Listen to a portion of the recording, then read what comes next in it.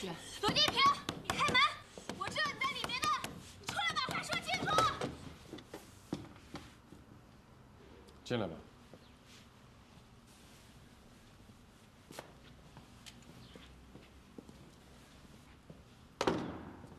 坐，坐，请坐。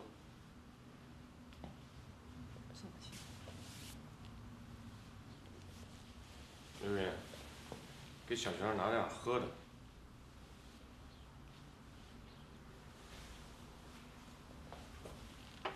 小璇，你来的正好。其实你不来找我呢，我也想去找你。首先呢，我得向你认个错，因为是我先错了，我没有把这个喜欢和爱分清楚。我承认我有点喜欢你，但那不是爱。不过幸亏我发现的早，没有铸成大错。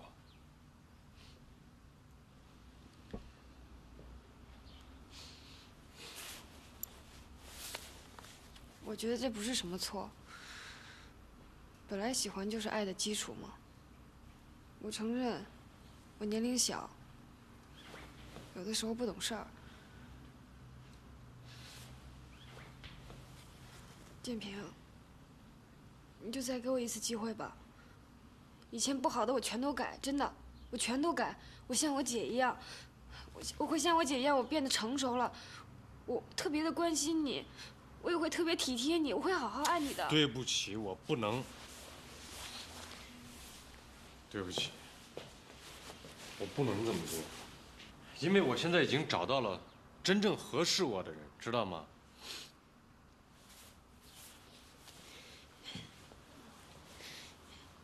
金平，如果我姐她说她不喜欢你。你还会给我一次机会吗？你别再说这种小孩的话了，行吗？咱们都是成年人，你理智点行不行？姐，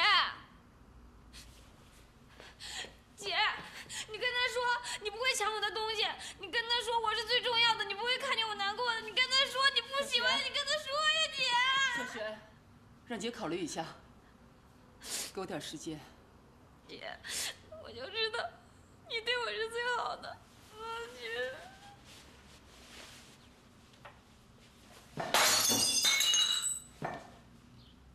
干什么呢你们？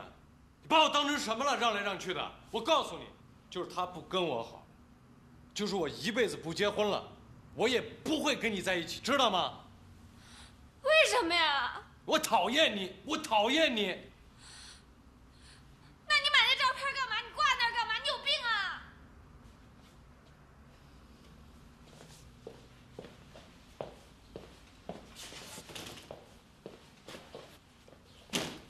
就他是吧？我现在就给他绞了。哎，你别，你干嘛呀？你干嘛？你撒手！你不是想要这幅画吗？你拿着，这幅画从现在开始归你了，我1分钱都不要。你现在可以走了吧？可以了吧？刘云，送客。小璇，姐跟你说，走，走。罗玉萍，你听着，就算你再讨厌我，再不喜欢我，我也会一直等你的。我对你的爱永远都不会变。小璇。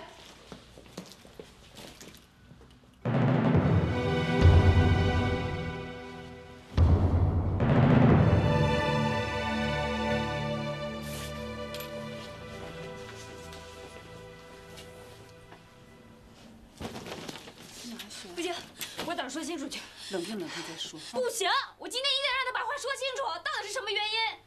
你还年轻，你以后会有更好的男人，知道吗？对，我是还年轻，我是还有很多机会。可是你不年轻了，我从道义上，我也应该让着你。谁让你是我最亲爱的姐姐，对吗？刘云，从小到大，你什么都让着我，我欠你的太多了。这次咱们扯平了，我听你的，我不去找他了。我从此再也不来找他，我从此再也不来找你们了。我祝福你们，我祝福你们，行吗？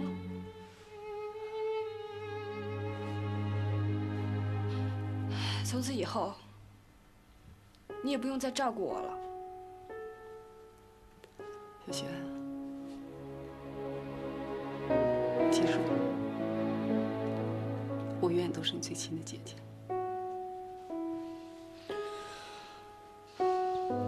对，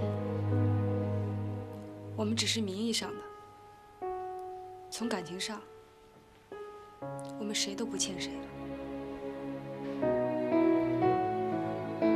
在气头上，我不跟你争。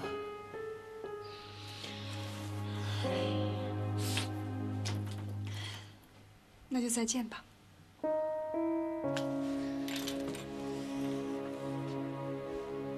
别碰我的花。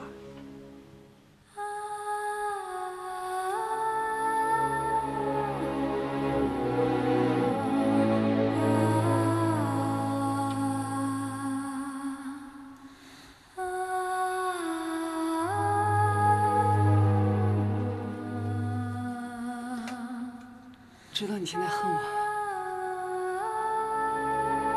你以后自然会明白。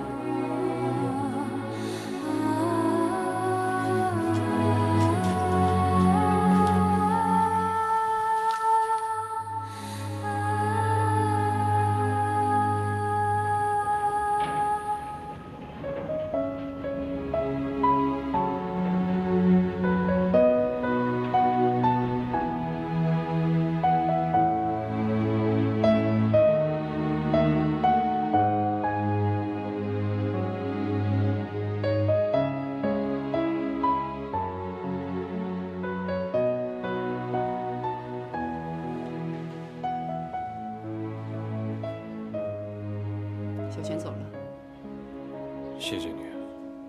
我知道这事儿对你来说很难。你知道什么？你什么都不知道。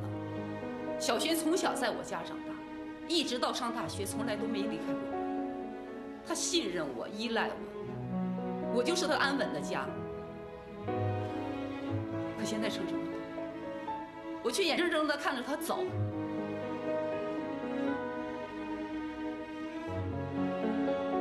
你说话！你起来！你说话！你心怎么就那么狠，就那么傻？你是爱你的人！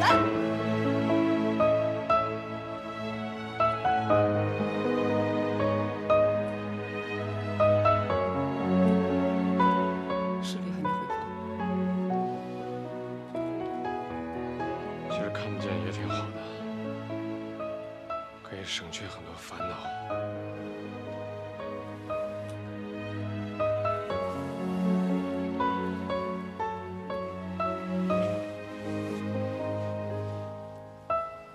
怎么办？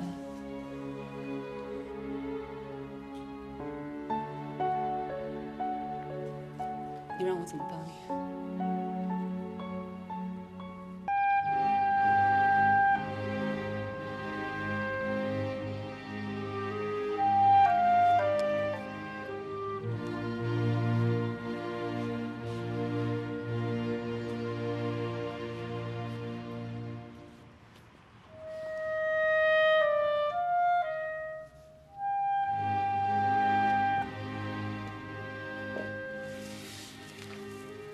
明天下午2点的飞机票，收好了。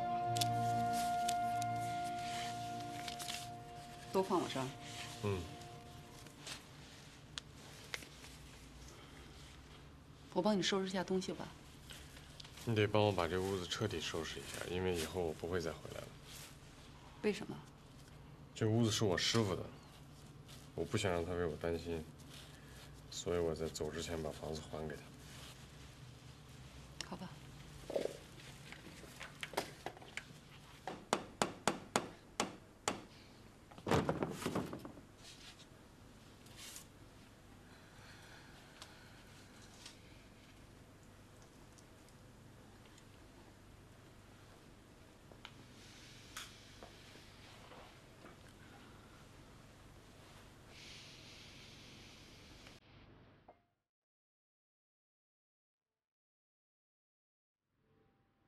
如果你要是为了我买这张照片，那我不会在这工作的，我会马上辞职的。我喜欢这张照片，是因为它上头是一位奥运冠军，知道吗？这跟你辞不辞职没什么关系。在你还没辞职之前，能不能帮我把那幅照片拿到我车上去？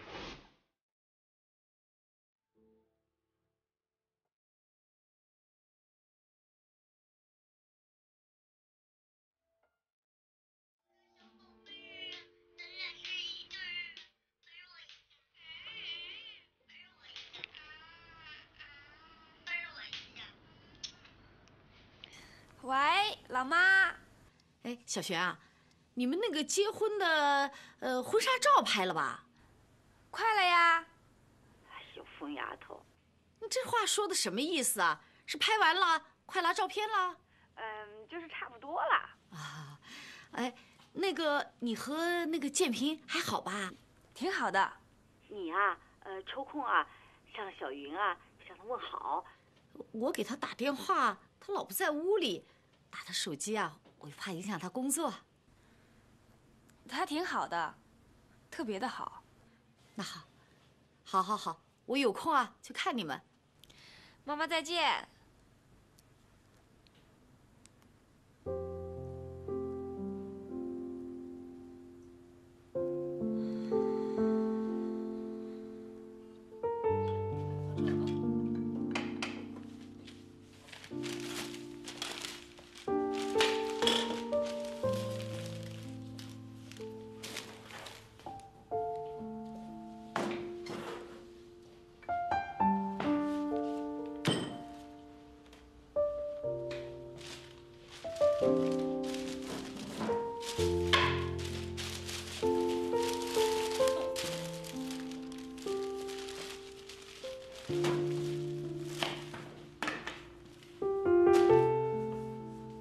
你把那个得包上。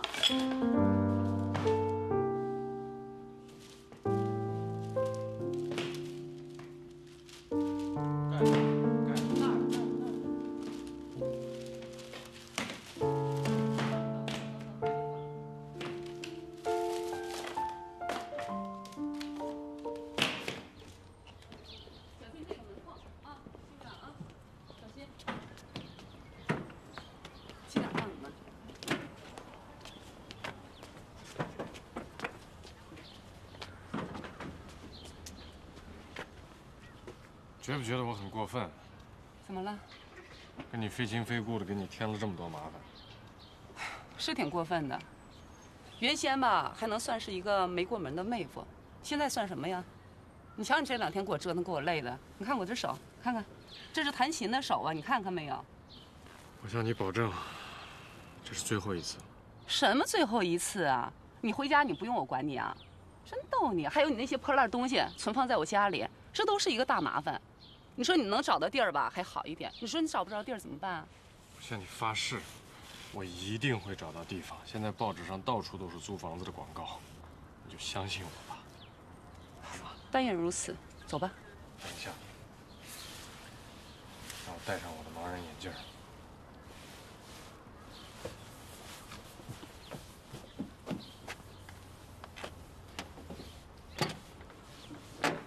房东老大娘，请。姐，什么房东大娘？房东大姐，请上车。脑袋，脑袋。好嘞。你不拉盲人一把吗？哎呀，别装蒜了，快上来吧。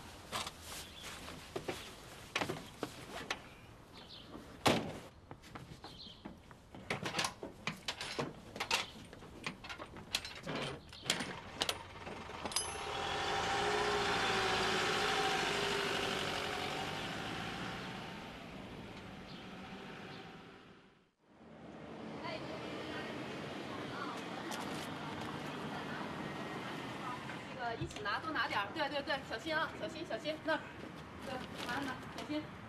那个放的时候轻点放啊。对。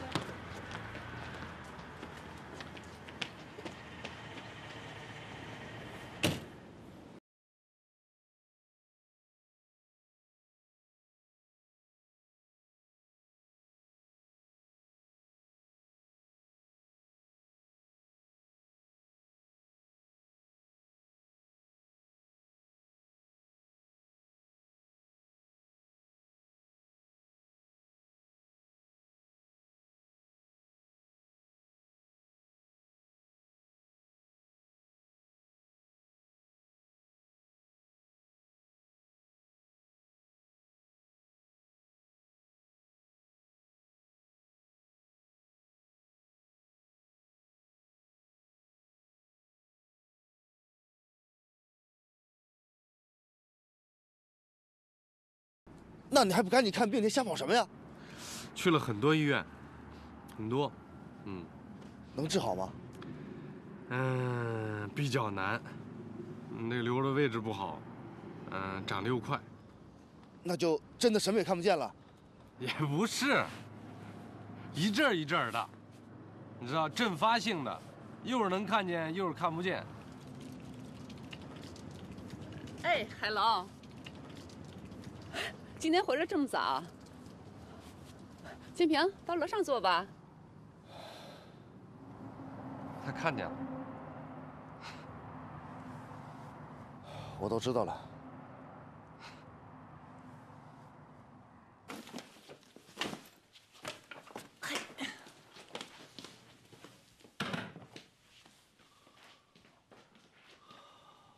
建平，我明白了，你是因为这个病才跟小璇分手的。你是因为照顾他，才演的这出戏。我们根本不想演戏，是小璇撞上了，我们不知道该怎么解释。我早就说过，我根本不相信你们俩会是那种关系。哎，这事儿千万不能让小璇知道，好吗？那你能拖多久？一辈子？用不了一辈子，只要他忘了我这个人就行。你是不想拖累他，可是他真爱你怎么办？你要这么去想，你要把我换成你，然后你在我这个位置，你会怎么办呢？我明白，我也会找个没人的地方躲起来。还有，这段时间啊，其实我一直都特别想跟你说声谢谢。知道为什么吗？因为这段时间多亏你照顾小璇儿，每天哄她逗她，我心里啊特别感激你，真的。你干嘛那么客气呀？我知道你也不是为了我，主要是为了小璇儿。你先坐会儿，我上个厕所。眼睛能行吗？我带你去。现在模模糊糊能看见一点儿，没事，我上厕所再要人扶，我真成残疾人了我。你小心点。哎，没事。看着点脚底下啊。其实啊，我也不是为了小璇，那你为谁？我只是想帮你的忙，让你心里好受一些。远亲不如近邻嘛，谁让我们是邻居呢？有时候吧，真的不知道怎么感谢你。其实你是一个特别好的人。你又这么客气。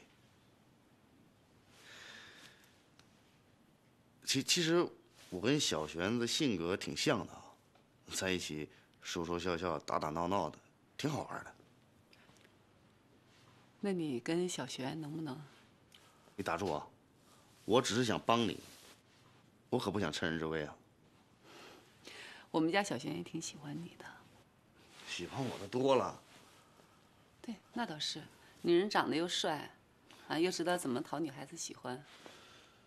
其实我也只能是讨小女孩的喜欢，稍微成熟一点的，根本连正眼都不看我。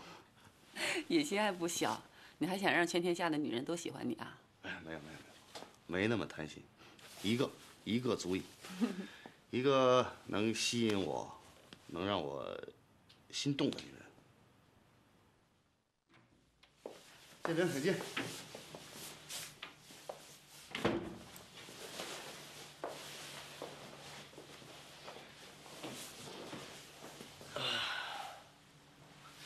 你这会儿真的能看见了？当然了，这不是姚明吗？对，这不是出海楼吗？不，你这什么病啊？真怪呀！我觉得你还是不应该放弃。是，刘云也是这么说的，硬拉着我又跑了几家医院，结果都一样。继续发展会怎么样？也就这样了，阵发性的，除了过马路的时候小心点以外，干别的问题不大。能彻底失明吗？当然不会。你可千万别骗我。我说的就是实话，真的。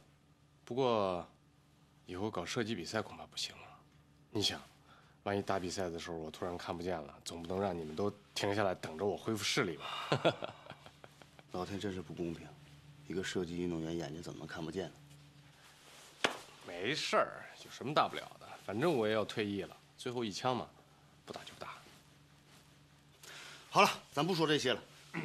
哎，对，你怎么把行李搬刘云家来了？不会是要假戏真唱了？去你！我的房子是师傅借给我的，我想还给他。你想，师傅跟我操心操了10几年了，在这件事情上，我真的不想让他为我担心了。还有，小璇不是老去那屋子吗？万一再撞见了，跟你今天似的，我觉得比较麻烦。那你怎么跟师傅解释啊？我就说我在老家西宁找了个射击俱乐部。你真的要回西宁？当然，还回来吗？当然要回来了。建平，不管你眼睛今后会怎么样，要记着，还有我这个朋友。要不你干脆搬我这儿得了，咱俩互相也有照应。可以考虑，如果你的房钱合适的话。哎呀，什么钱呢？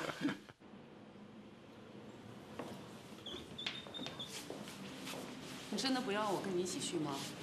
不用了，明天咱们机场见吧。那你晚上住哪儿啊？海螺让我住他那儿。哦，这样也好，刚好明天咱们好一起去机场。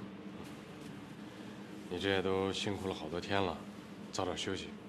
你也是啊，你上下楼梯要小心，尤其是下楼梯一定要扶着那把手，知道吗？知道。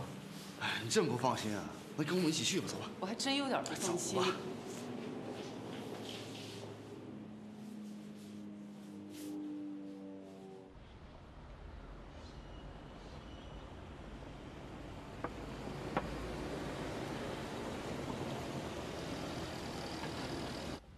你们进去吧，我在车上等。我不能让教练看见。对了，现在这训练这么紧张，你怎么还跑来跑去的？我编了个瞎话，我就说我到图书馆查资料去了。哎呀，这魔鬼教练，我真受不了了，都快把我熬出油来了。教练有他自己的道理，知道吗？我知道，但是我真有点不习惯了。在国外都是弹性训练，哪有他这样的没日没夜的？咱们的教练有他自己的训练方法。这我知道。好，你们去吧。你等一下，我帮你开门。我能瞅见。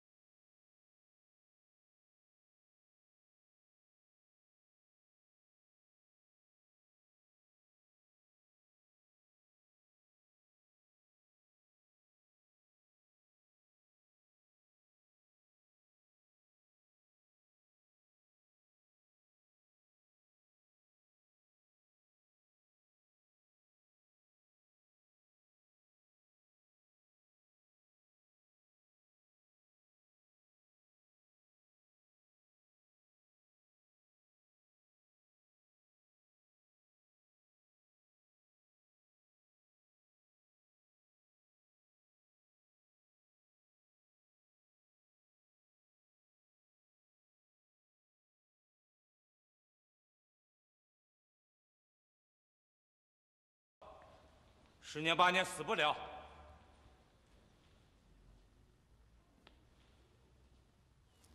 师傅，我给你介绍一下，刘云，这是我师傅。不用介绍，我知道。他叫刘云，是我朋友。是你女朋友的姐姐。您记性真好。是啊，徒弟记性不好，师傅忘性再大，那不真成路人了。我错了，师傅。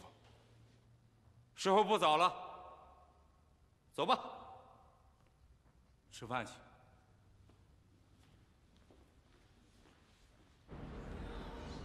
咱们上哪儿啊？啊，你说呢？你想吃什么，咱们就去吃什么。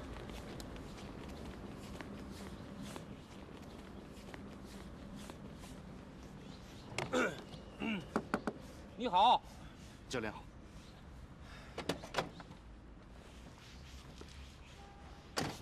教练好。你不是到图书馆去查资料去了吗？师傅，是我求他给我帮个忙的。教练，晚上我一定加班加点，一定把资料整理好。一块儿走吧。哎，师傅，来，我敬你一杯。哎呀，不敢当啊，好久没有见面了，在哪儿发财啊？我就回趟西宁，那儿不是也有一个射击俱乐部吗？那你打算替他们打比赛？没有，我就是在他们那儿训练。能不能不去啊？怎么了？刚才我在开会，董事会对今年的联赛很担心呐。主力队员的训练一直不能进入状态。可状态好的队员呢，由于个别人的愚昧，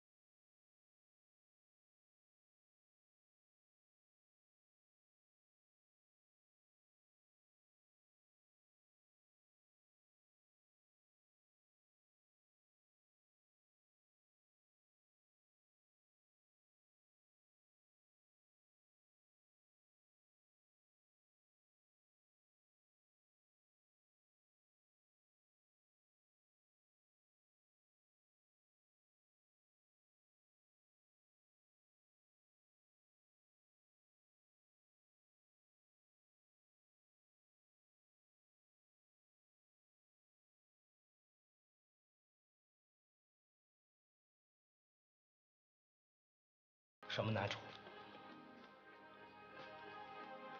教练，还是我替建平说吧。西宁是建平的老家，家乡俱乐部自然希望通过建平拿到这个联赛冠军。差不多吧，就这意思。哎呀，既然这样，那我就不勉强了，都怨我自己。师傅，我觉得海楼还是有拿冠军的实力的。教练，我一定加紧训练。你说说啊，这些日子迟到早退啊，多少次了？教练，我改得了吗？我要是不听您话，您就拿大耳刮子抽我。教练，来，我敬您一杯。你又来了，你再喝的话，我们不坐你车了啊。那好，那我以茶代酒。谁拦谁替他喝。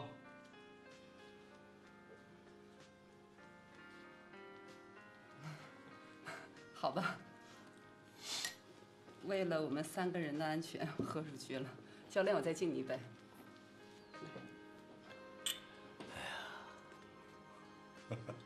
好，真是个好丫头。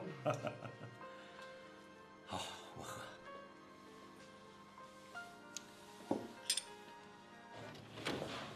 哎，师傅，没事吧？啊，没事。喝高了？啊？没事。行吗？行。啊？哎，建平，什么时候喝你的喜酒？打完比赛吧。新房子住的还满意吧？啊，挺满意的。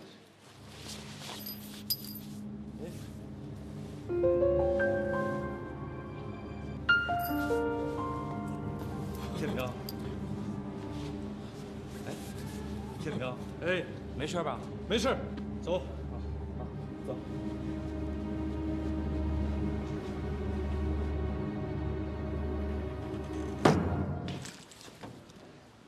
建平，你没事吧？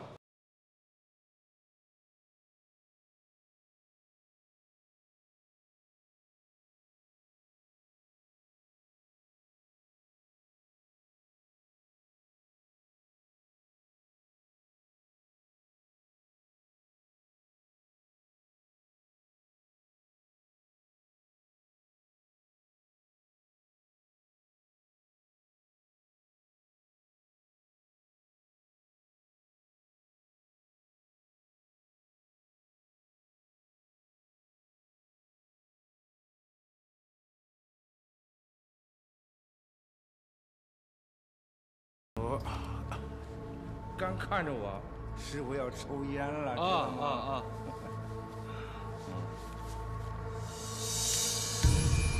对不起，你看着点啊！对不起，你想把我烧瞎了？行了，好了。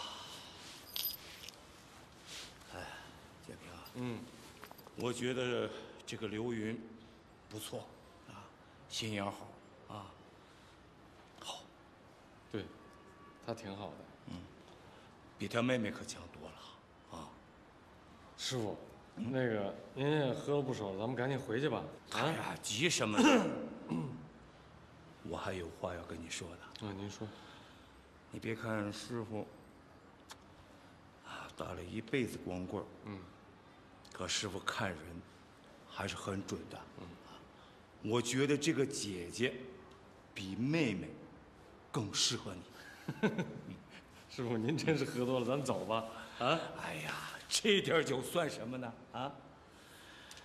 师傅还是说心里话。那个妹妹，别看她年轻又漂亮，她和你不是一路子的人。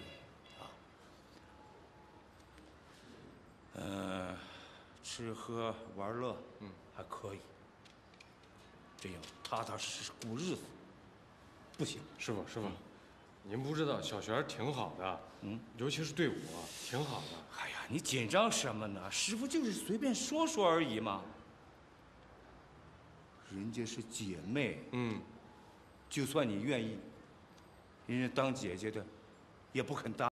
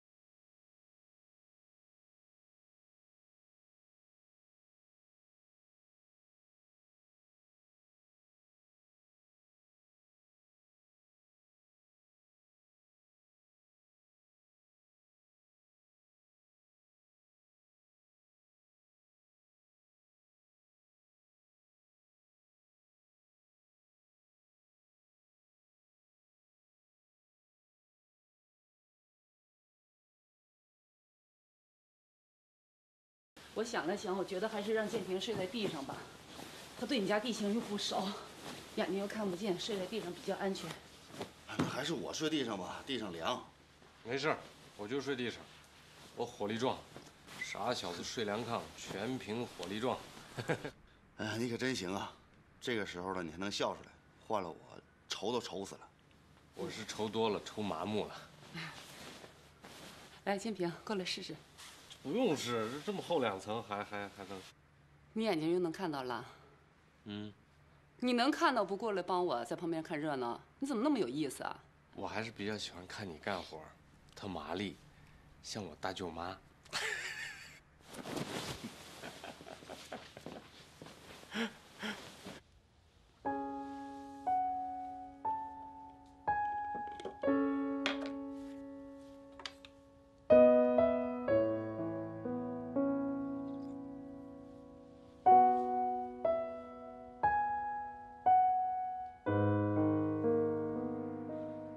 再过几个月就是联赛了，教练和俱乐部对我都不满意。我现在我都后悔来这家俱乐部了。你得这么想，俱乐部呢有俱乐部的难处，对吧？俱乐部那么多人，开销那么大，咱们平常训练的费用从哪儿来呢？从招生的收入。可是招生靠的是什么呢？靠的就是冠军运动员的招牌。过去是我，现在就是你。我跟你说，要是没这合同管着，我早跑了。其实我觉得我还得谢谢你呢，谢谢你帮我解脱了。要不然的话，老是压在我身上吧，真的挺难受的。所以你老拿不到冠军？你压力大呀，压力大，包袱就重，一到赛场上满脑子都是杂念。哎，现在这些罪轮到我受了。我觉得你行，只要你不要胡思乱想。建平，咱不说这些了。我想求你件事儿。我想求你帮我照顾一下小璇儿。没问题。逗女孩开心，那是我长项。不过说正经的啊，在小璇心里边，谁也取代不了你的位置。哎，你说你平常都用一些什么招数逗小姑娘？你别瞎说。我其实我生活当中我挺严谨的人。真的。你说说我听听。我不泡妞，一般都是妞泡我，我是那种被动型的。不可能。不像你，你看你，啊，一个刘云一小璇弄的，你看有点晕吧？是不是有点晕？迎接顾客的各位，请注意，由您不明白本站。行了，你就送这儿了。好，那建平，你多保重啊。小璇就拜托你了。放心吧，我会天天骚扰他。他那边要是有什么事儿，一定打电话给我。好，我给你打电话。就这样，再见啊！再见。我走了。再见。哎呀，真是个好人。也是个天才射手。怎么了你？我这膝盖有点软，啊？过气了。怎么回事？我从小就怕坐飞机。没事儿，飞机是这个世界上所有的交通工具中，我知道它是最安全的。对啊，那你怕什么呢？不是，我这一想到一会儿在几万米高空，我就害怕紧张，膝盖不听话。哎，没关系，真的，有我呢，啊！别笑啊！你真别笑。不会的，走。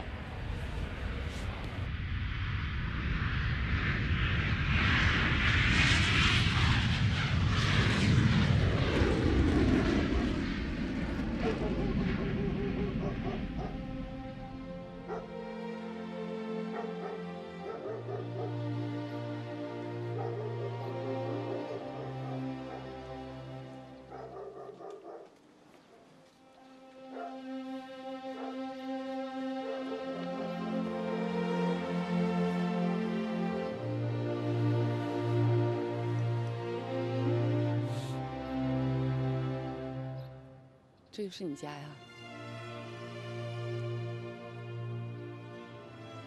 放心吧，从现在开始我就是你女朋友了。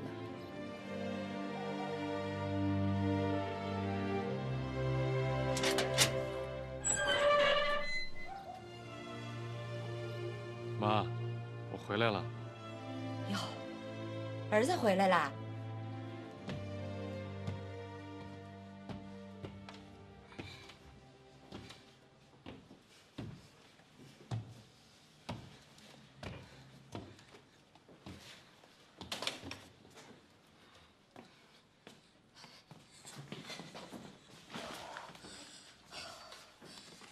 轩，我刚才碰见经理了，他说啊，你这2天表现不错，以后一定好好干啊。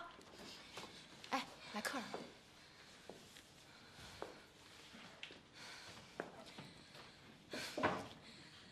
你好，欢迎光临，有什么需要我帮助的吗？当然。需要我的讲解吗？当然。里边请。当然。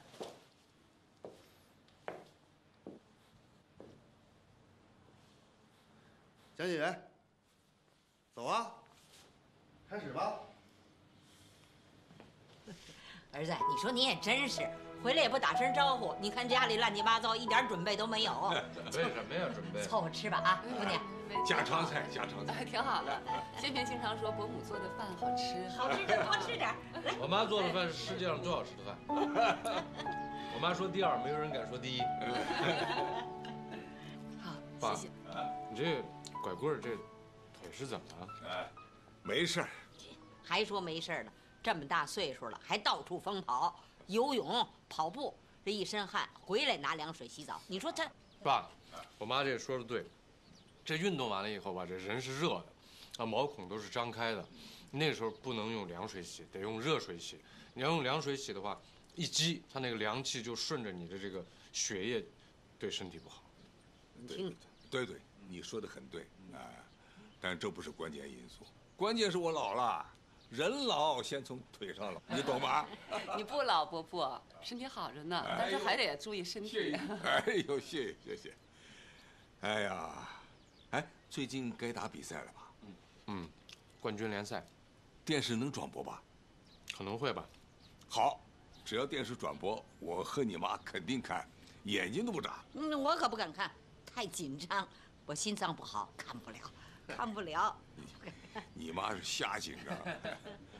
哎呀，江平，我看你还行，你能沉得住气，啊，射击就要心静下来，不管结果。只要打出最好的成绩就行，哎，你走的时候记着啊，带2瓶酒给你那个白教练。哎呀，我们老哥俩可是有年头没在一块喝小酒了。有机会，有机会。刘云呐，你跟建平可都不小了，早点把事儿办了。办完事儿别耽误着，赶紧生一孩子送到西宁来。趁着我身体硬了，帮你们带几年啊！送西宁干什么？人家是北京的，这个孩子北京生北京长，将来有出息。西宁怎么了？那我儿子不是西宁长大的，那照样有出息。强词夺理。来，咱们喝点啤酒。建平，倒酒。好。倒酒。你倒啊。好。来。哎，你怎么了？我有点紧张，被你们说的。我来了。有点激动，我被你们说的。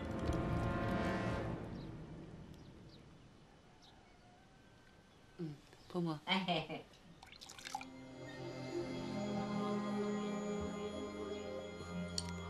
来，建平。有难得一聚，来。祝你们2老身体健康啊！建平啊，你是不是哪儿有点不太舒服啊？没有啊，没有。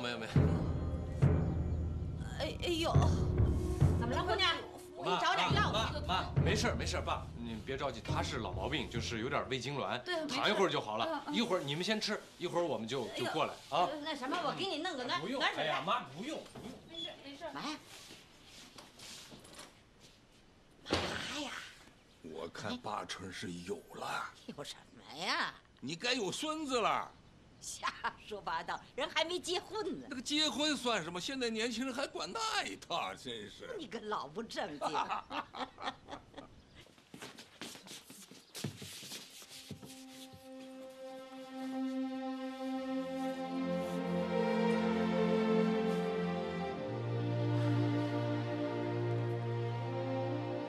这幅摄影作品表现的是2004年雅典奥运会男子10米气步枪冠军得主朱启南，他当时打破了世界纪录。这幅摄影作品表现的是2000年悉尼奥运会女子平衡木冠军刘璇，她的座右铭是：要想战胜别人，首先必须战胜自己。这幅摄影作品表现的是2000年悉尼奥运会男子双打冠军王励勤。这幅摄影作品表现的是2004年雅典奥运会女子10米气步枪冠军得主杜丽。行了，喝点水吧。对不起，我们上班时间不能喝水。喝水是为了让你更好的工作。看这边，这幅摄影作品表现的是我国第一块金牌获得者徐海峰，他实现了中国奥运史上金牌0的突破。行了，你渴不渴呀？喝点水吧。我们有规定，不能喝水。你们的规定我知道，不就是顾客是上帝吗？那上帝的旨意你不能违背吧？你的行为超出了我的服务范围，我不能遵守。行，你还真能沉得住气啊！我认输，我认输了，行吧？你还有什么需要吗？哎呀，大姐，我都认输了。如果您没有什么需要的话，那我失陪了。好了，算你狠行了吧？晚上你有什么安排？我要去进修西方美术史，我要去上课。那我陪你去吧。不行。要不我开车送你去，然后呢，顺便我再请你吃一顿大餐。你这人怎么那么烦呢？真的那么烦？我这还是第一次听你这么表扬我，谢谢啊，谢谢。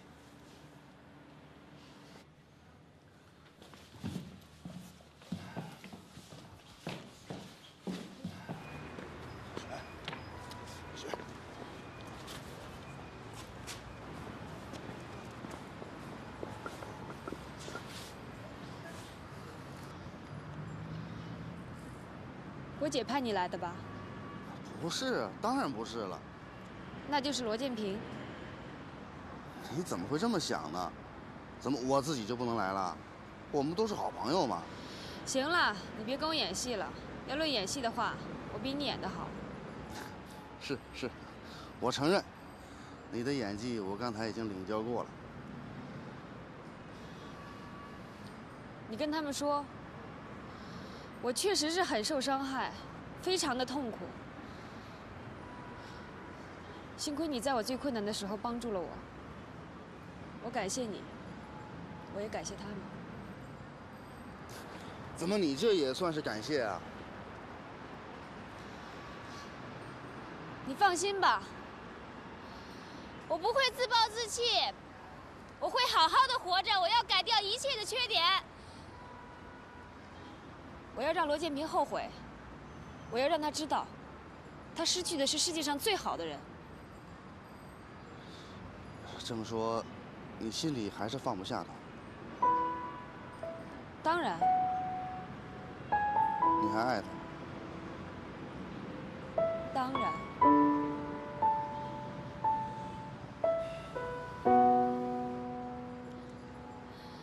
如果要是可以轻易放弃的话，那就不是真爱了，对吗？当然。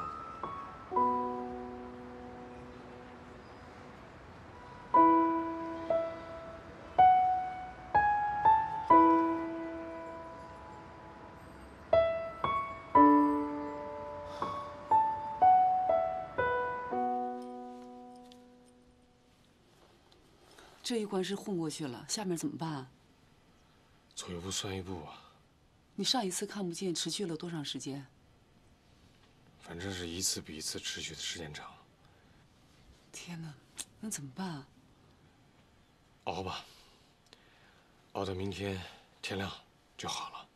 你要是到明天天亮你要看不见的话，我不能天天装肚子疼吧？我已经想好了，就说射击队有急事，咱们明天必须得走。刚回来就走合适吗？我也不想这样，那你说怎么办？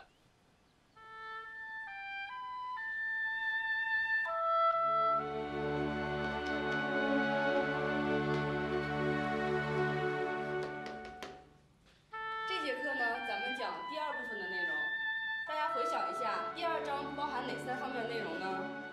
绪论、要素、范围。对，第2章包含3部分的内容。第1部分讲的是立体构成的绪论，第2部分是立体构成的要素，第3部分呢是立体构成的范围。那么这节课呢，咱们重点来讲一下点的立体构成。几何学中的点只有位置，没有形状、面积和体积大小，也就是说，它没有长度、宽度和高度。康定斯基认为呢，从物质的角度来看，点等于0。那么从造型学中的点来看点，它不光有位置、方向和形状，它也就是说还有长度、宽度和高度。那么在造型学中的点具有相当大的变动幅度。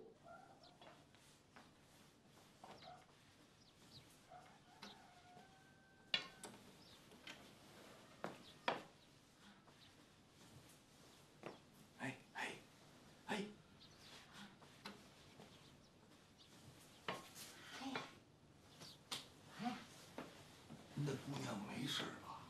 应该没事吧？我觉得就是有点累了。哎，你待会儿进屋去看看他们。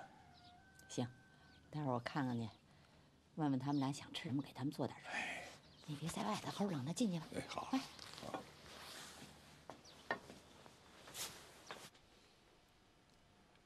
现在几点了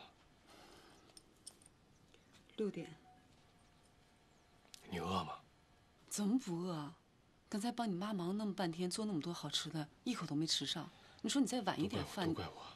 哎，他们睡觉睡得特别早，等他们睡觉了，我就过去把那些好吃的都给你端过来，好吗？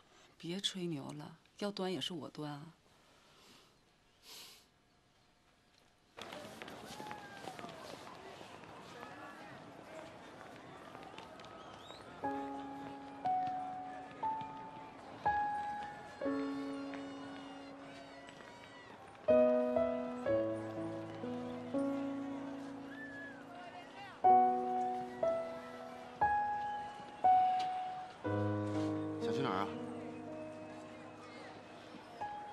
随便。这随便不好办呐。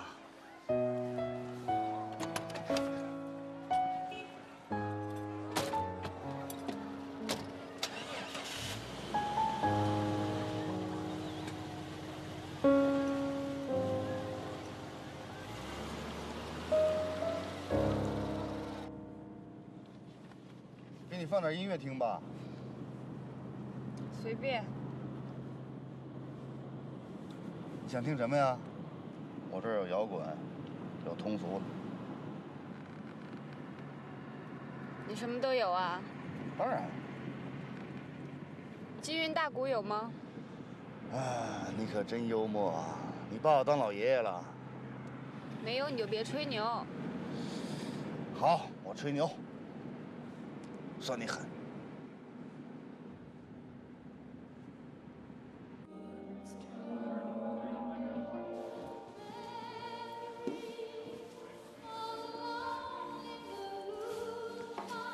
小璇，你为什么总喜欢到这儿来啊？这有枪啊。有枪。说得好，枪最能代表男人的风格。你不会也会打枪吗？拜托你，能不能放尊重点啊？我可是俱乐部高薪聘请的一流选手。打几枪给我看看。没问题。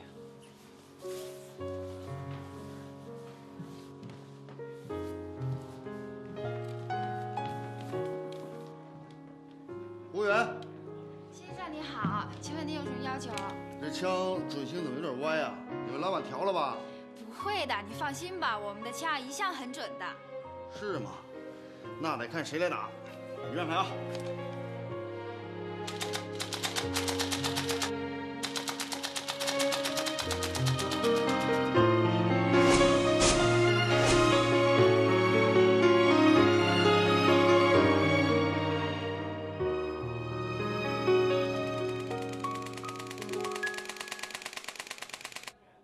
哎，小璇，恭喜你，先生，您全中了，你的奖品。有礼了。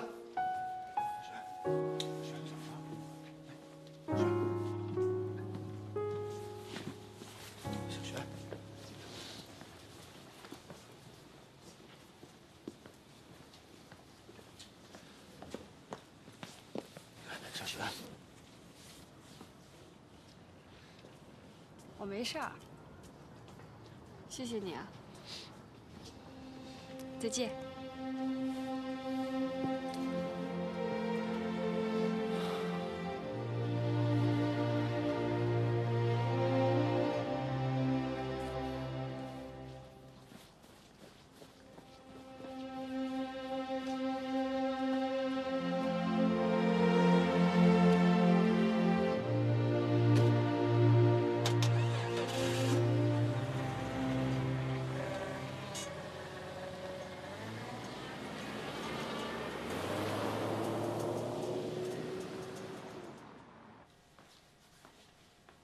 建平，建平，刘云，千万不能让我妈进来，快去！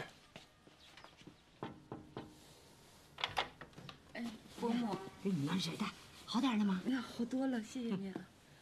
建平睡了。嗯，对，睡了。那姑娘，你想吃点什么？我给你做去。我现在还不饿，因为刚刚吃过药，要1个小时之后才能吃东西呢。这样吧，伯母，你先休息，一会儿自己弄。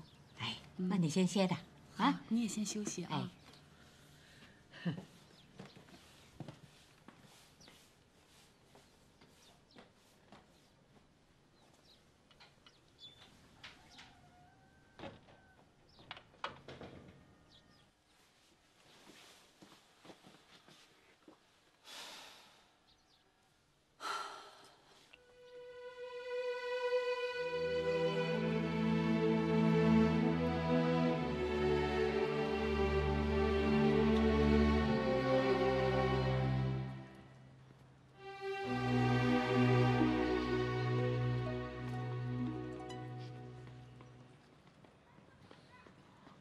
我一猜你就会来这儿，果然让我猜对了。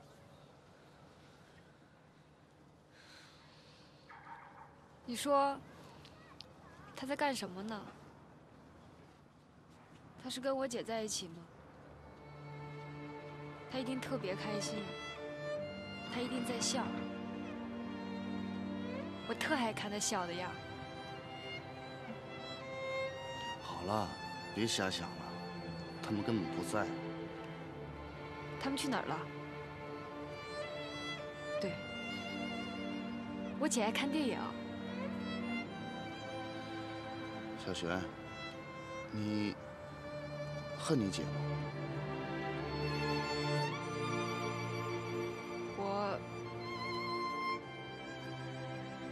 我不知道。如果她不是我姐就好了。为什么？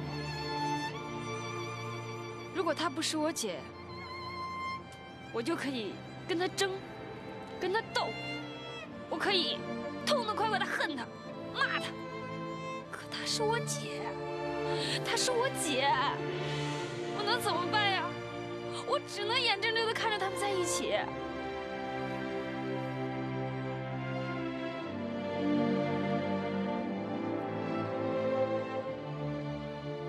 好了，小璇，我送你回家吧。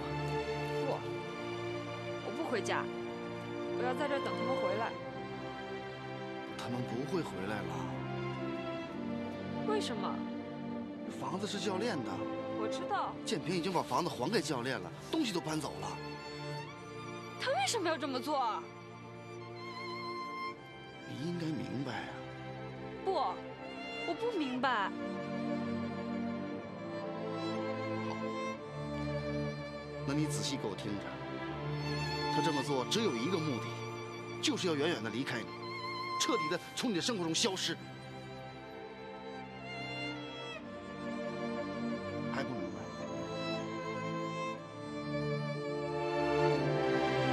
你骗人！我不信！他为什么要这么对我啊？他为什么呀？他可以不喜欢我，他可以去跟任何人结婚，可他为什么要躲我啊？他为什么要这么绝情啊？他为什么要这样伤害我呀？为什么呀？为什么呀？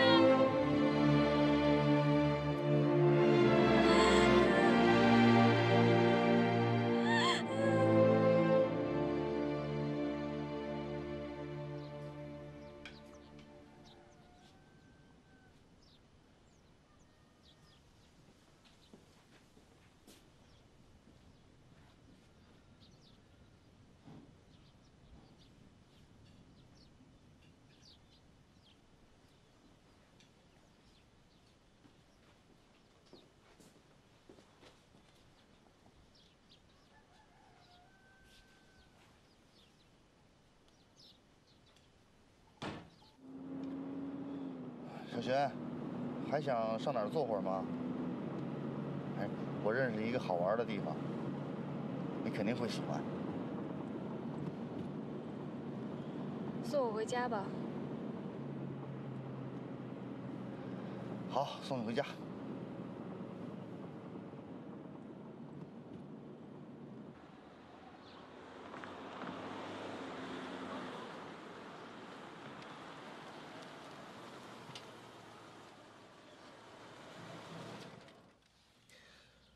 明天你还上课吗？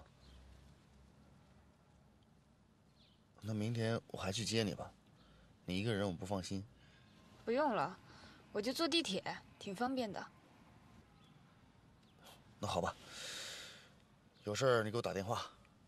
我最近训练也很忙，你多保重，再见。再见。